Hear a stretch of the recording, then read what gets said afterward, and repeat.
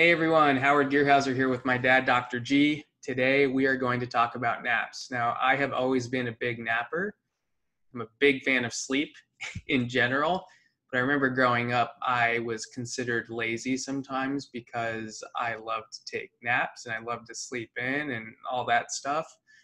But the good news for all my fellow nappers out there is there's some evidence showing that napping is actually quite healthy. And there's a multitude of benefits from taking naps as long as it's not, like you're dealing with chronic fatigue and sleeping the whole day. That naps can re-energize you and a lot of other things, which my dad's going to talk about. But this is pretty cool. Unfortunately, we've been conditioned to, for a lot of us to work a 9 to 5 job where napping's not included in there.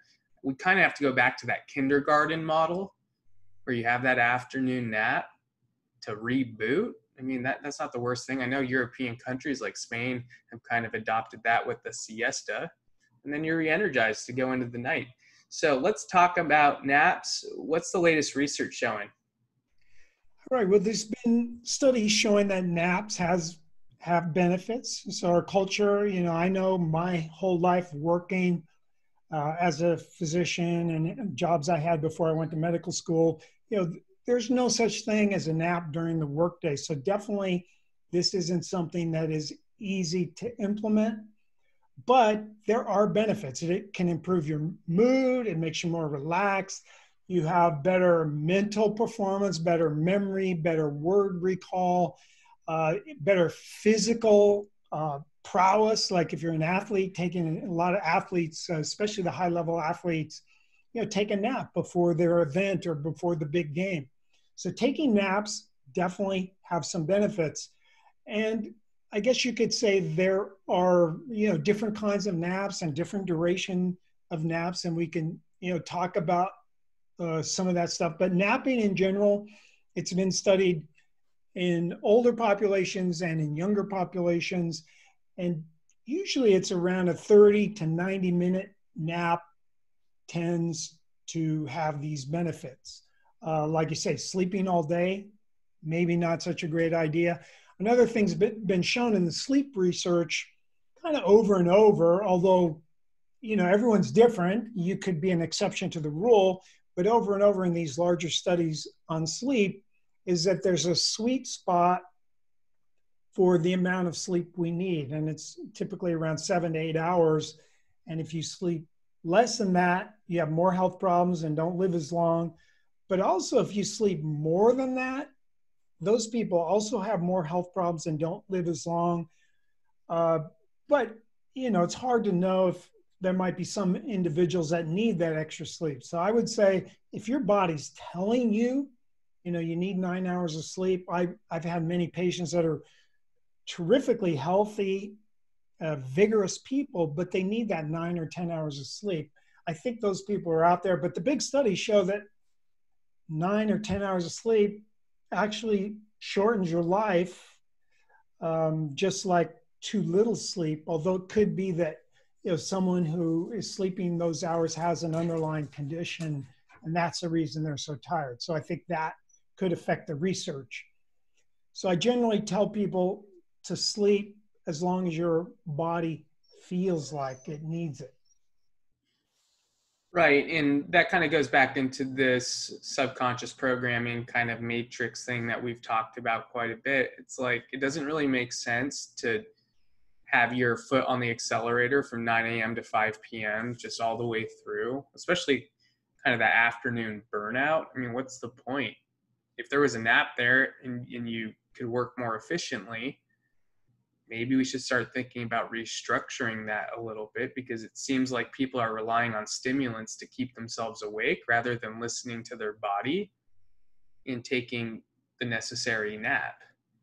So you want to talk about aging yourself, skip the nap when you're exhausted and guzzle down a 5-hour energy. That's not the answer. That's just keeping the engine running artificially. So if you're not taking advantage of the nap because of your work situation, change jobs, I guess. I'm just kidding, but maybe there's a way to talk to your boss and see if you can incorporate something. I know some of the tech companies are big into napping. Like I know at Google, they have those napping pods and whatnot. So, you know, there's the younger companies seem to be wisening up to this. So don't neglect the nap if you need it. Your body's telling you, hey, we got to do some repair. We've got to integrate new information. There's a lot of reasons why we need that sleep. Is there anything you want to add to that? Yeah, so the different types of napping, there's planned napping. So a lot of people, like a lot of time older people, and then again, kids, like every day at 2 o'clock, I take a 30-minute nap. So there's kind of, it's ingrained in your schedule. And that's how cultures like Spain, it's ingrained in their whole culture that there's a plan of a certain time a day that you have a nap. And of course, in America, we never have that if you work, because no companies do that, except maybe some of the forward-thinking companies today, or maybe one of you CEOs out there watching this will say, hey, yeah, a nap sounds good. Increase the productivity in my team. So the planned napping is one way to do it. The way I do it is I don't nap that often, but I nap when I'm especially tired, okay? And sometimes that'll happen because of what I'm doing. Like I'm at the beach for 4 hours and I'm swimming in the surf, and I'm laying in the sun, and I just, when I get home, it's like I get the sudden, like almost pass out, and you go to sleep. And what's happening there is the sun and the grounding is giving us a download of information into our body. And the way we process that is we get, really mentally tired, and we go to sleep to process that information. So if you're going to the beach and the sun's going to be intense, so you're going to be downloading all this information into your eyes and on your skin, then, make some time to take a half an hour nap.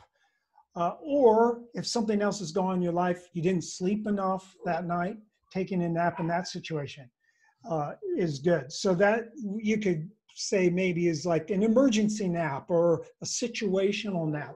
So there's the planned naps, the situational naps, and then there's the habitual napping, and that's someone who, they nap every day, come hell or high water. And that's good. That's their routine. That's part of their sleep.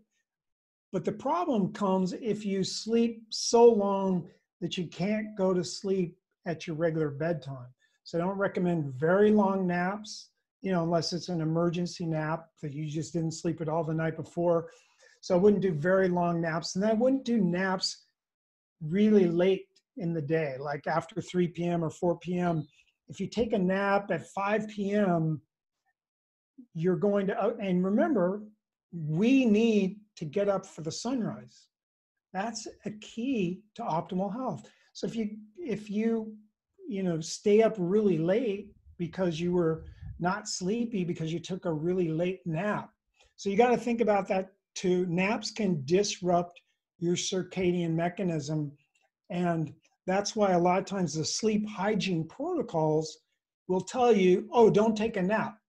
And I agree with that if your sleep, your circadian rhythm and your sleep hygiene is really messed up.